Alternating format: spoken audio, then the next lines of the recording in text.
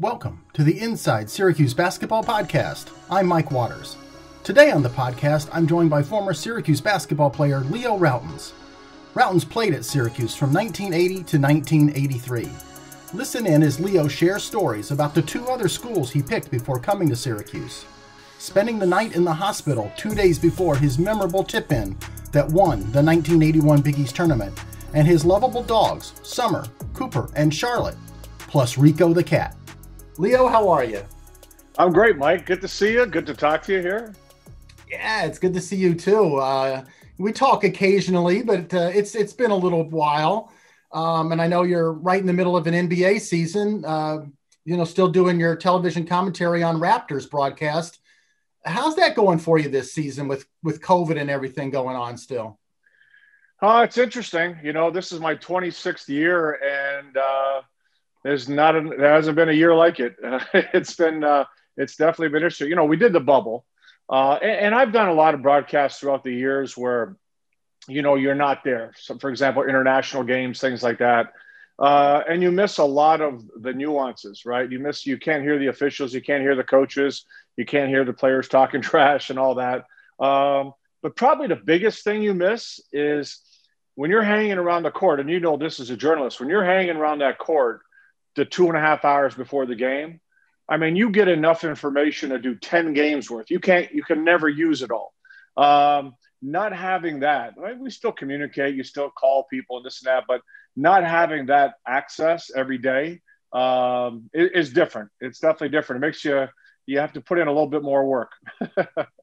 Well, I know exactly what you're talking about because I'm definitely going through that covering Syracuse this year. It's, when you can't go to practice, even if you can go to a home game, but you don't even get to talk to players before or after, it's all on Zoom. It's just not the same.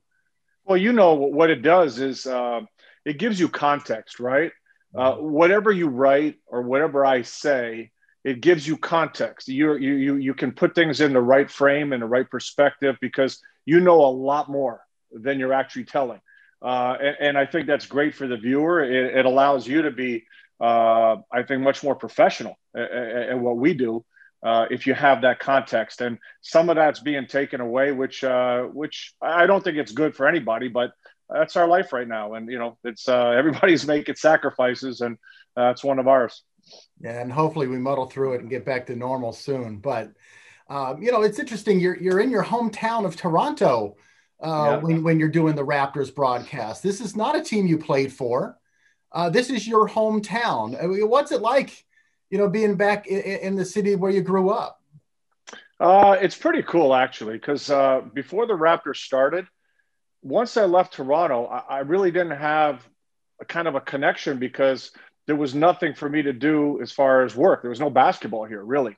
And that's, I was doing ESPN, as you know, college hoops and other stuff. So when the Raptors came into being, it was phenomenal to have the opportunity to come back. And, my dream was to play for a Toronto NBA team. And for a while there, it looked like it was going to happen. Ted Stepien, remember, he owned the Cleveland Cavaliers.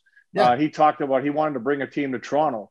And he even ran into me one day before I was drafted. And he said, "Hey, when I get a team, you're my first guy. I'm taking you."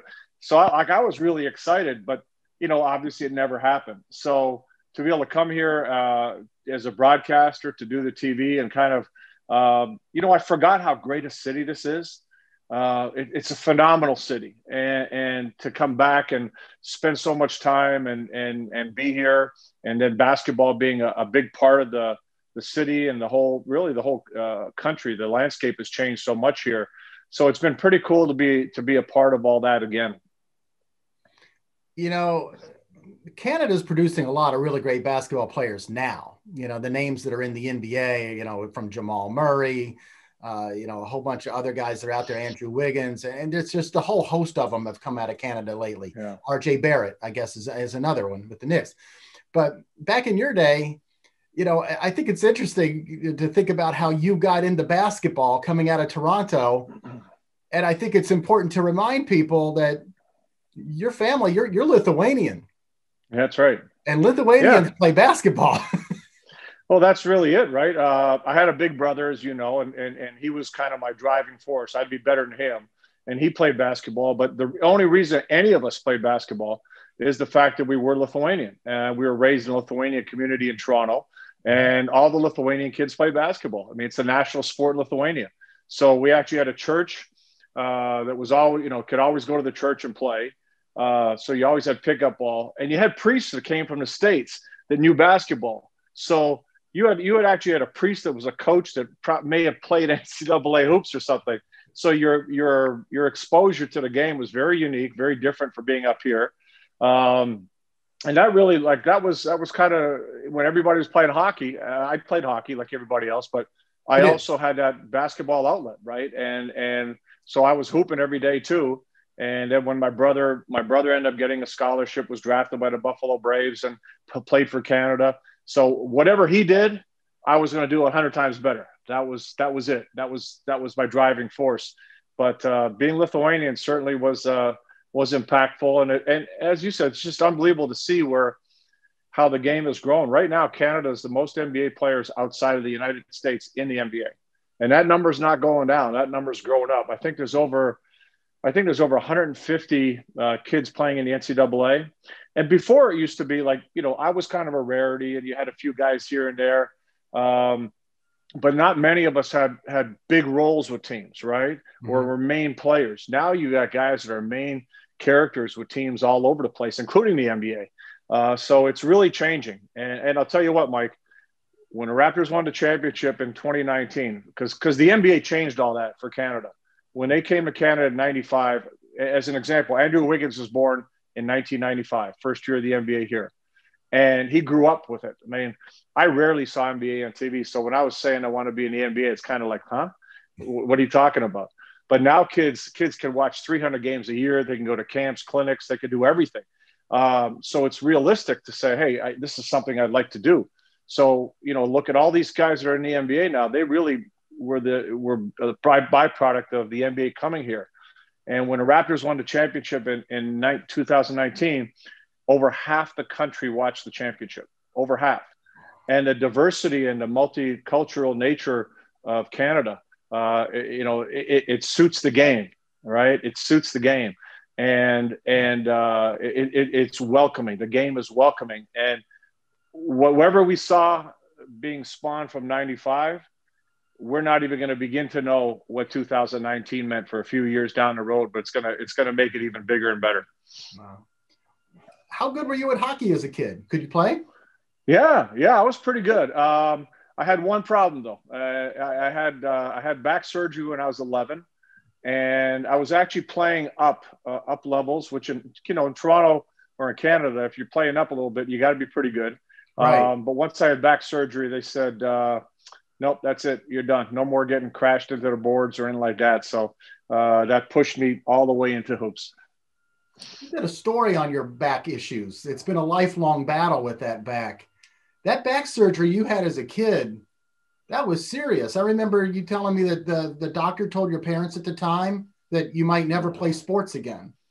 Or never walk. They didn't know what was going to happen coming out of surgery.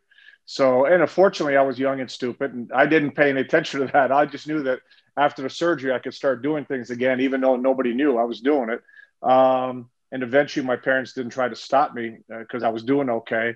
But yeah, it's been, when I had the surgery a year ago February, and the lead up into that was kind of crazy, even for me, because everybody, and I had some top medical people, everybody that looked at my MRIs and looked at the history, go, how did you play?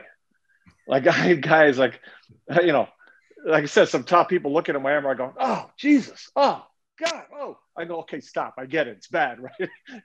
It was scary. But they all said, like, how did like the guy that did my surgery, Dr. Dan Cohen in Miami, he even said, like, how are you walking into my office?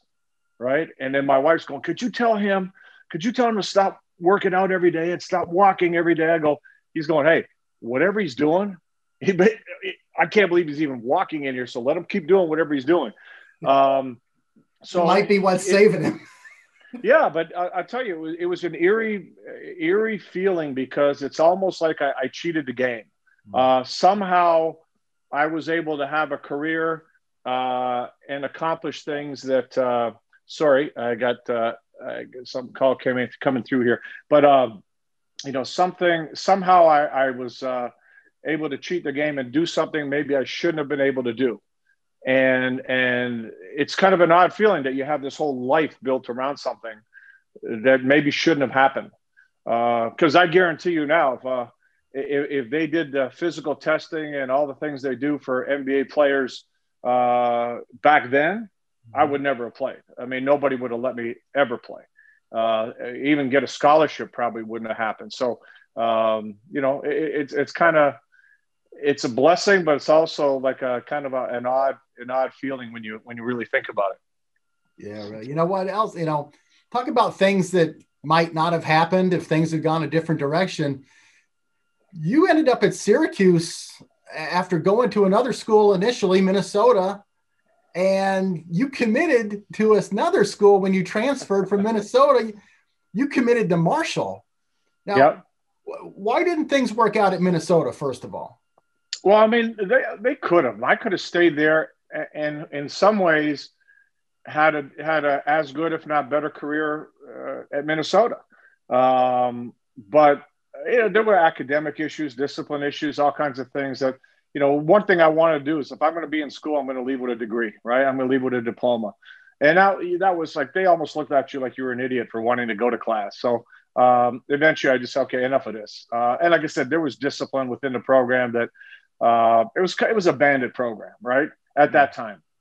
And then, so then when you transfer, you want something really positive. I came down to Syracuse in Minnesota.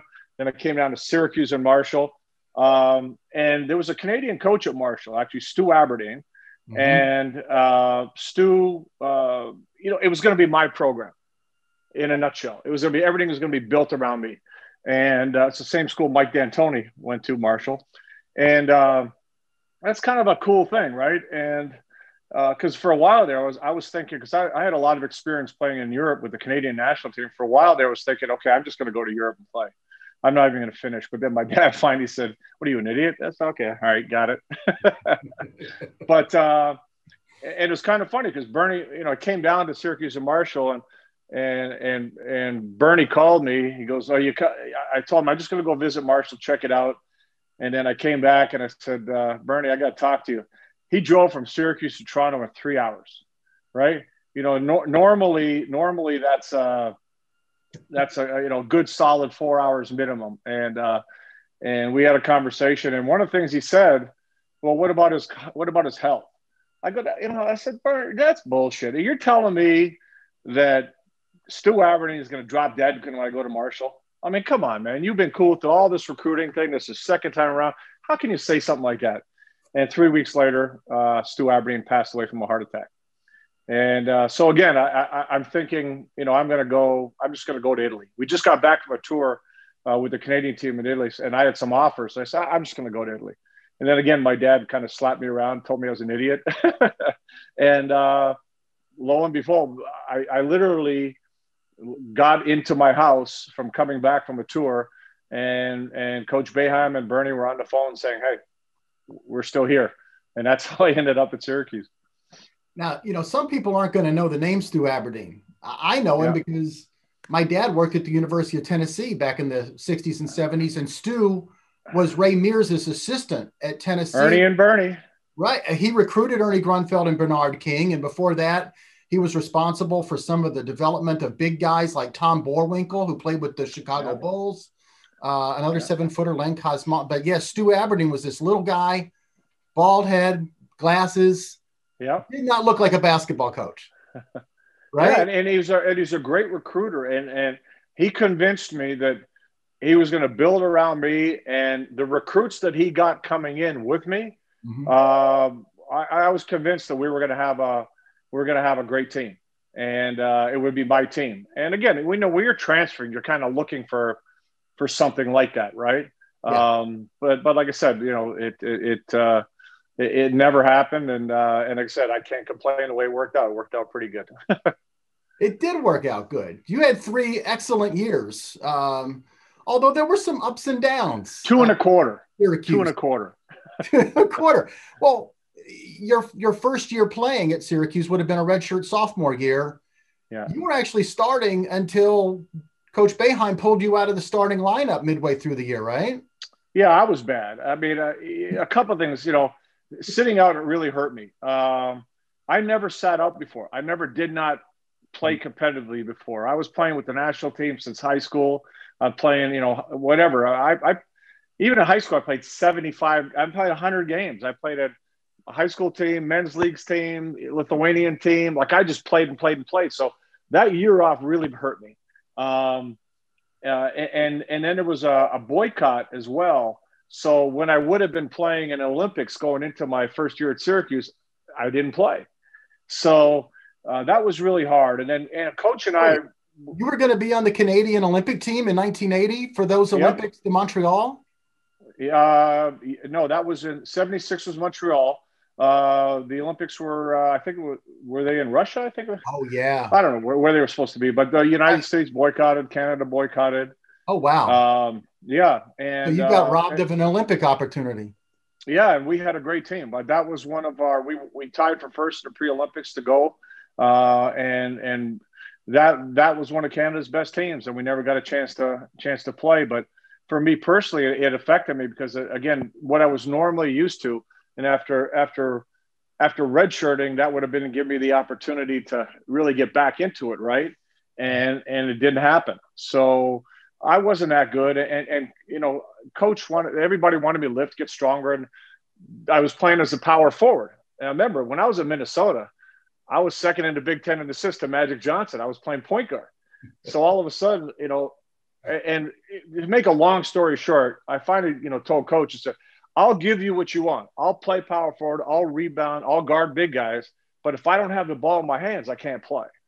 And eventually that we kind of worked all that out. And despite all the rough spots, and my knee was bothering me, all kinds of things. And then by the end of the season, after he benched me, I just said one thing to Coach. I said, Coach, I get it. I benched me too. I suck, All I'm asking you is give me a chance to come back in. If you give me a chance to work my way back in, that's all I can ask. And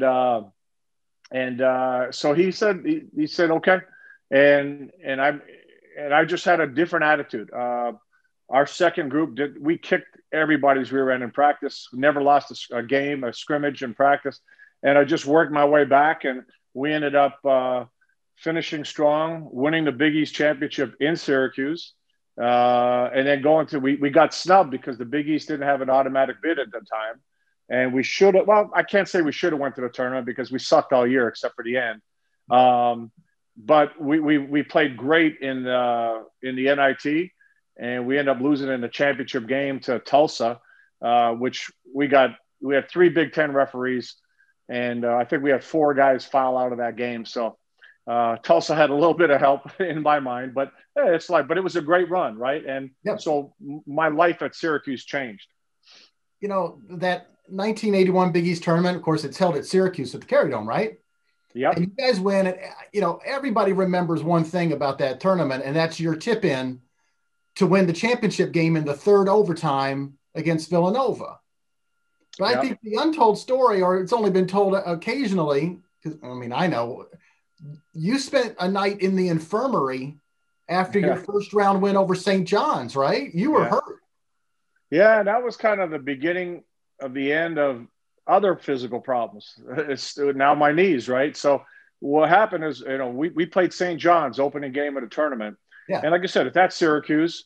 And remember, they had Wayne McCoy at center. And Wayne McCoy came barreling down the lane. I got in front of him, and I'll never forget. He looked me right in the eye.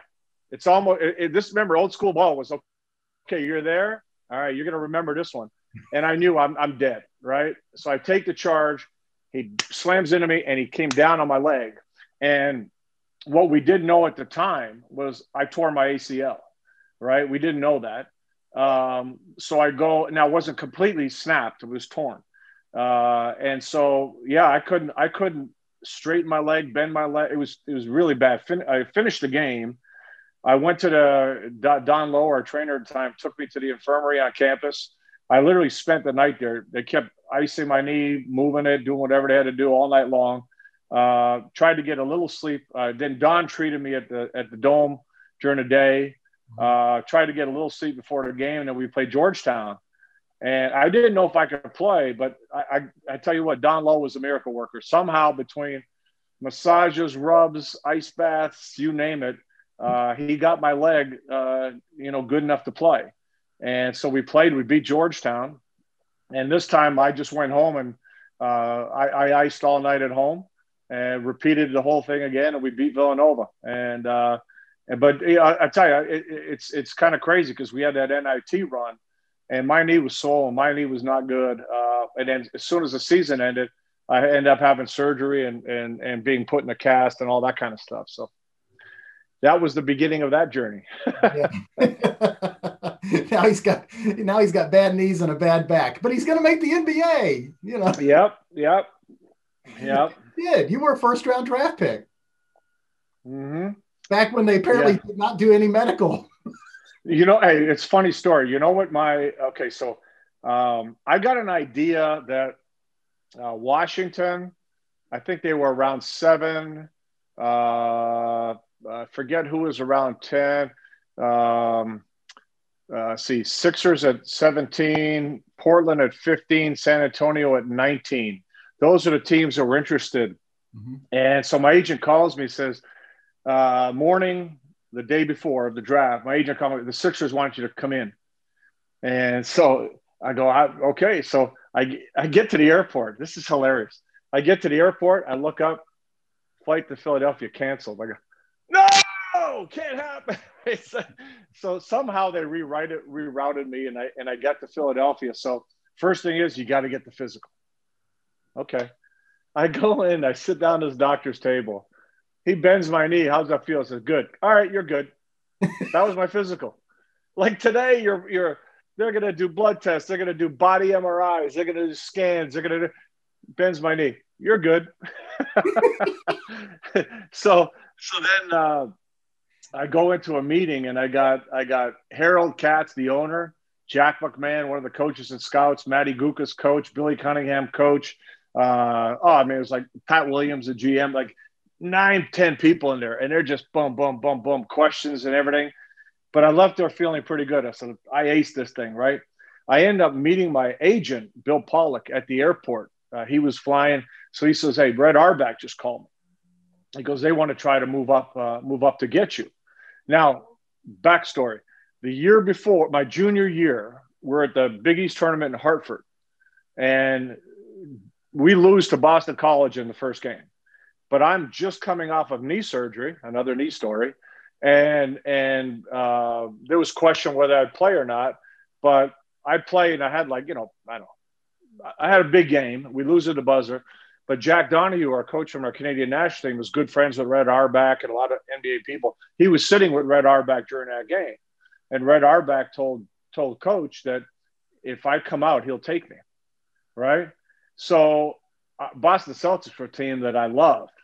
So I really started thinking, and especially with my health, I go, maybe I should do this. But there was no guarantees, right? If I came out and Boston would have a late pick in the first round because they're always one of the top teams. If they didn't take me, you could be screwed, right? So it was too much of a risk.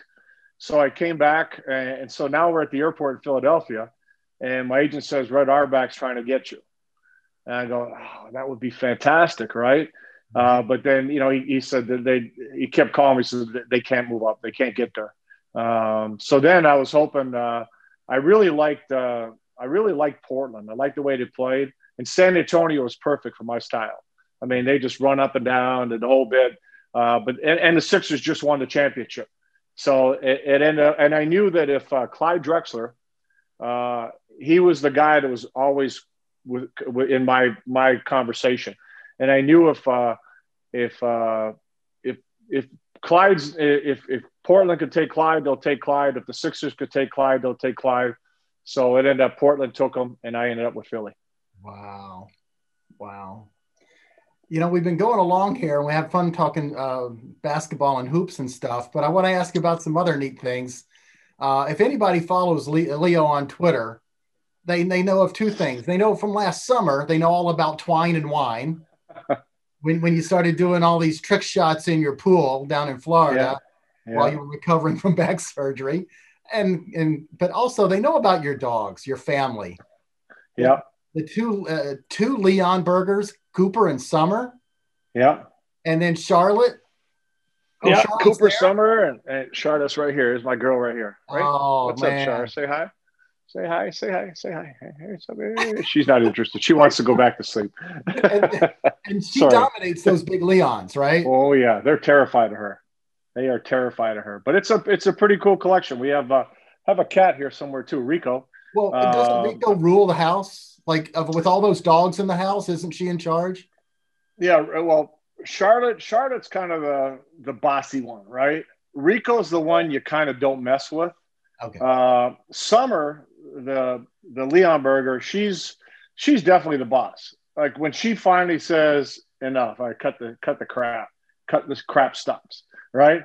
And then Cooper's a monster. He's last time I weighed him, he's 160 pounds. He's still got about 6 more months to grow, and he's just like a big happy goof, right? So it's an interesting collection of animals, I'll tell you that. I tell you what, the pictures of them are awesome, but I can't imagine the hair clean. It's not that bad. You know, like, okay, my wife would tell you a little different, but you know, if you brush them regularly, which that's my responsibility. I had to make all kinds of deals to get these dogs. And then in our home in Florida, we got that, what are those, Roombas or whatever, that's always going, right? And then for all of you dog people out there, you'll know what I'm talking about. You get the Dyson Animal. Right. I vacuum. I'm in charge of that too. So I'll vacuum twice a day. I mean, you can do your whole house in 5 minutes with that thing. So I'm in charge. So I keep the hair, under control. Hey, that's the price you pay for having those big dogs, right? Oh man, it's I had to fight hard for Cooper because Jamie said, "Hey, that's enough, man. That's enough. Everything's good right now." And then she could have killed me because when we did get him, when he arrived, we were in the midst of the championship run for the Toronto Raptors, and so I wasn't home for 2.5 months while she gets the new puppy. Oh, and no. There were plenty of calls going, "I'm sending your dog away. That's it. I'm done." It was pretty crazy. That's great. Before I let you go, I want to ask you about 2 other things. You were a transfer to Syracuse. We talked about it earlier, from Minnesota. And back then, Syracuse didn't get a lot of transfers. But It seems like lately, from Michael Benajay to Elijah Hughes, and this year, Alan Griffin from Illinois. I guess not too long ago, you had Wes Johnson and Ryan Blackwell. Is this just part of the changing landscape of college basketball, or do you think this is a changing of Jim Boeheim's approach, a combination of the two? Well, it's a combination, right? Because, Jim Boeheim, you don't survive and be as successful as he has been without adapting and being flexible.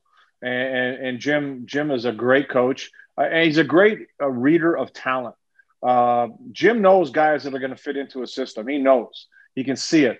And remember, one thing with transfers, there's no guessing. You know what you're getting, right? A player, for the most part, has been somewhere else. You get to see him in the environment that you're going to want to see him in. And you get a pretty good, even a better idea who that player is. And then the player also has a little bit more maturity, right? I mean, you're sitting out, you're a year older. All these kids come in so young, and all the expectation is there. These kids are being coddled, and everybody telling them how good they are. And all of a sudden, when you got to actually coach them, it's hard. Whereas if a guy transfers, he's already kind of been through some experiences, which now, okay, you're not as pampered right now. Now you figured out this is real. So you get a little bit more grounded athlete, I think.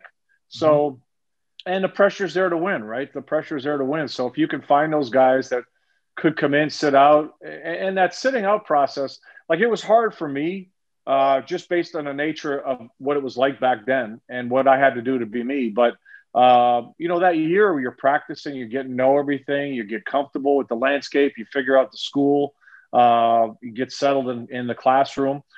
So it's not that bad a thing. transfers used to be looked at bad in my era because, guys were problems, right? This guy's a problem. People don't look at a transfer that way. You look at the transfer list right now for the NCAA, it's crazy. Right now, Jim Boeheim's son, Buddy, is on the basketball team here. I was wondering if there's any similarities between, him having his son on the team, or what it was maybe like for you when Andy came to Syracuse and Andy played here.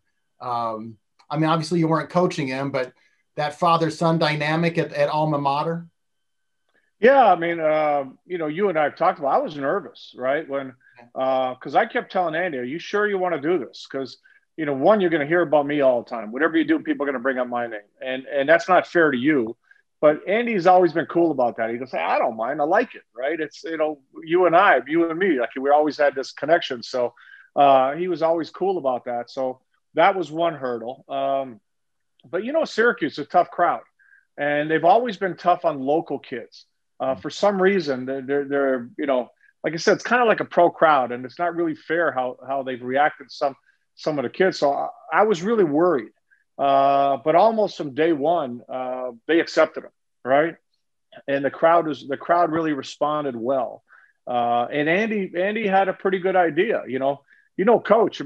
Coach can get into your grill a little bit, and I used to tell Andy, like are you ready for that, right? And he says, I got it. So he knew what he was getting into, right? He knew what the situation was going to be like. And I'll never forget one time, I think it was his sophomore year. I'm on the road somewhere and I'm watching Syracuse play, and coach takes him out. Coach is getting into him.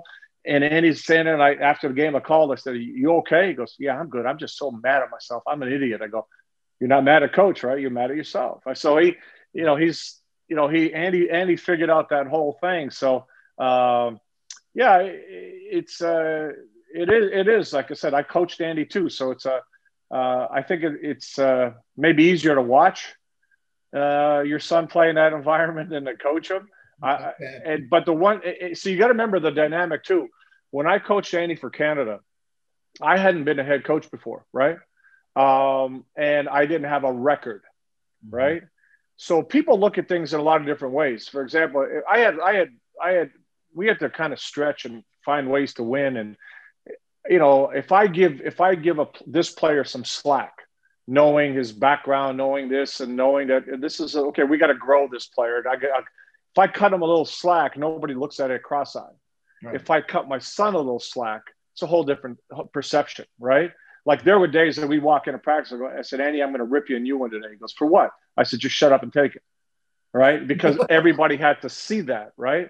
So it wasn't really fair to him, but that's the reality of it. Now the difference for Buddy and coach, Jim Boeheim's one of the most successful coaches in the history of the NCAA. So, if he's going to coach his son, he's going to coach his son. And you really can't question what he's doing. So I remember Doc Rivers, when Doc Rivers' son went to the Clippers when he was coaching there. One of the first things Doc's a friend of mine. I said, "Doc, have fun with this. Enjoy this. Because guess what? You're a champion. You're an NBA champion. No one can question you as a coach. So enjoy the opportunity to spend this time and have this relationship with your son." And I hope Jim's doing that too. But hard to tell because it's hard to tell. Well, and that's a good thing. If it's hard to tell, it's good. That means he's doing it right. I mean, if you could tell he's having just a wonderful time coaching his son, you'd know that, he's coaching, right? His son is one of his guys, but obviously, the relationship is there and he knows his son and, how you deal with things away from there. I know Jamie, when I was coaching, she goes, if Andy calls me one more time and if you bitch about him one more time. So, we had some interesting experiences, but at the same time, I remember one time, I think we were in Italy and we're standing there for the national anthem. And just by chance, I look over, Andy's right next to me. Mm-hmm. And I just said to him, "This is pretty freaking cool, isn't it? Like we're doing this together. We're traveling around the world, playing ball, so it's great memories. And like I said, I hope for coach that, it's going to be a great memory for both of them. It really will. Well, Leo, listen, I could sit here and talk to you and ask you questions and listen to your stories all day. But I know you're a busy man and you got things to do and you got Raptors games to prepare for. But I want to thank you for stopping by and joining the podcast. I appreciate that, Mike. I said we've always had a lot of fun talking hoops, and always great to reconnect with Syracuse. So many great memories, and a lot of friends there. So and we even have a blizzard in Toronto, so it almost feels like Syracuse. All right, man. Hey, listen, you be good and stay well, okay? All the best, and everybody stay safe as well, please.